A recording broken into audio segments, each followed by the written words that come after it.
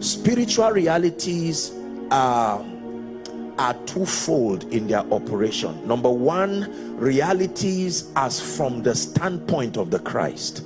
It is always finished, because God does not work with time. His realm is not even eternity. Eternity is time without end. God's realm is light. God's realm is now. There is no tomorrow, there is no later. In God's realm, everything is now. Now. Are we together now?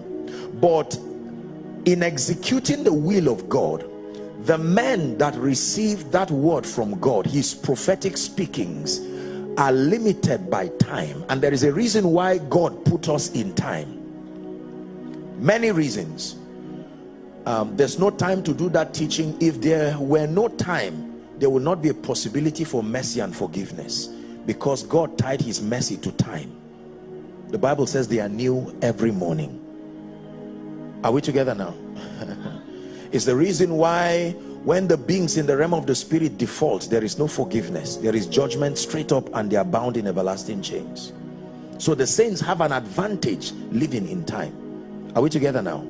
And so that itself already shows us that realities that are finished from God's realm must have a technology of finding expression within our domain.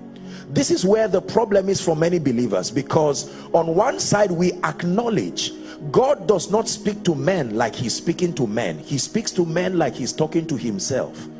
So God will talk to you as though the house were built.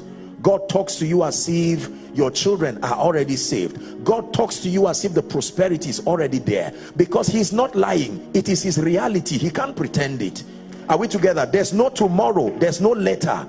So when God says I will bless you, he's downgrading himself just for your understanding. In his realm there is no later. Are you getting the point now? But now you come down to the realm of man. You have to understand the principles of transferring this spiritual reality to become your experience. If you lack this spiritual intelligence, you will continue to confess, you will continue to believe. That is profitable, but your life may never capture that experience. Are we together? I'll give you an instance. The Bible says from the foundations of the earth the Lamb was slain. Are we together now? But Jesus had to come in the flesh. When he came to the earth, he came as the word, the logos of God, who now became flesh. Are we together? Walked for 30 years, learned the law, became matured, went to the cross and paid the price of sin in detail. Your sin was not casted by a word. He went through a process that made his speaking become a reality. As powerful as God was and is, he did not cast sin out of man. He had to go through the protocol that will make the remission of sin an experience. Are we together? The Bible says no inhabitant in Zion shall say I am sick. But then he continues to release graces upon people so that they will actualize that experience. Someone may be, respectfully speaking, maybe on a wheelchair or holding a crutch. Now in God's mind that is an anomaly, for instance, but it does not stop the fact that that is the person's experience here and now. So he grants us access to his word and his spirit to superimpose the realities as seen from his realm. This is what it means in the Lord's Prayer, let it be done in earth as it is in heaven. It's already a reality there, but you must sustain an intelligence to make it true here and now.